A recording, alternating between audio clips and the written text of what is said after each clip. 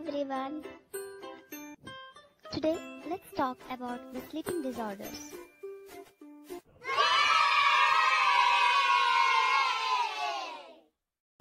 Insomnia is the inability to sleep or abnormal wakefulness.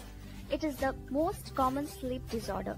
It occurs due to systemic illness or mental conditions such as psychiatric problems, alcoholic addiction, and drug addiction. Hypersomnia. What is hypersomnia? Hypersomnia is the excess sleep or excess need to sleep. Yes, exactly. Hypersomnia is the excess sleep or excess need to sleep. It occurs because of lesion in the floor of the third ventricle, brain tumors, encephalitis, chronic bronchitis, and disease of muscles. Hypersomnia also occurs in endocrine disorders such as myxedema and diabetes insipidus.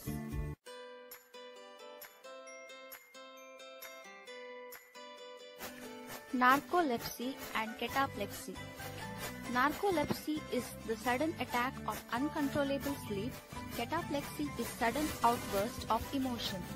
Both the diseases are due to hypothalamic disorders. Sleep apnea syndrome. Can anyone tell me what sleep apnea is? Sleep apnea is the temporary stoppage of breathing repeatedly during sleep. Yes, sleep apnea is the temporary stoppage of breathing repeatedly during sleep. Sleep apnea syndrome is the disorder that involves fluctuations in the rate and force of respiration during REM sleep with short apneic episode.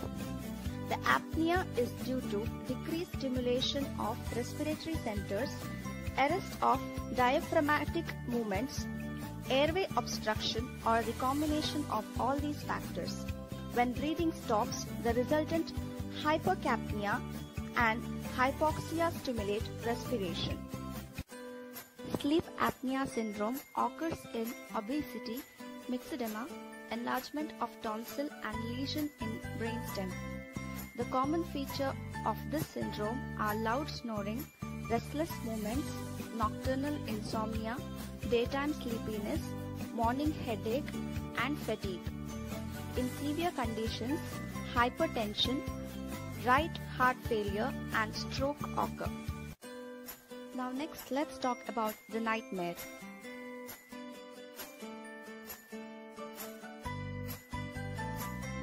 Nightmare is a condition during sleep that is characterized by a sense of extreme uneasiness or discomfort or by frightful dreams.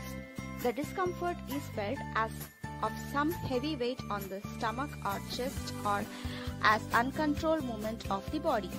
After a period of extreme anxiety, the subject wakes with a troubled state of mind. It occurs mostly during REM sleep. Nightmare occurs due to improper food intake, digestive disorders, or nervous disorders. It also occurs during drug withdrawal or alcohol withdrawal.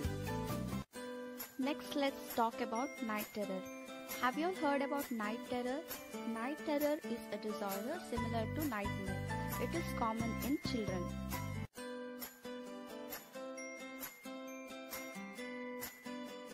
It is also called pavor nocturns or sleep terror. The child awakes screaming in a state of fright and semi-consciousness. The child cannot recollect the attack in the morning. Nightmare occurs shortly after falling asleep and during non-REM sleep. There is no psychological disturbance. Somnambulism. Somnambulism is getting up from bed and walking in the state of sleep. It is also called walking during sleep or sleepwalking. Somnus means sleep. Ambulare means to walk.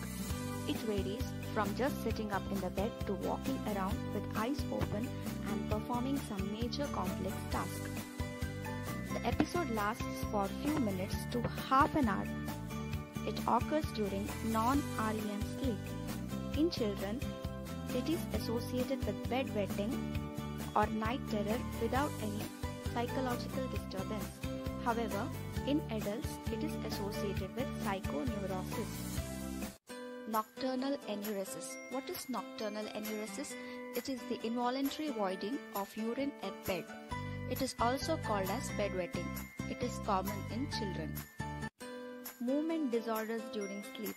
Movement disorders occur immediately after falling asleep.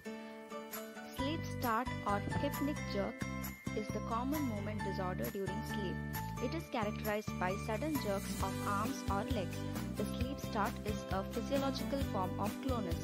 The other movement disorders are teeth grinding, which is also known as bruxism, banging the head, and restless movement of arms or legs. I hope you all have enjoyed today's session.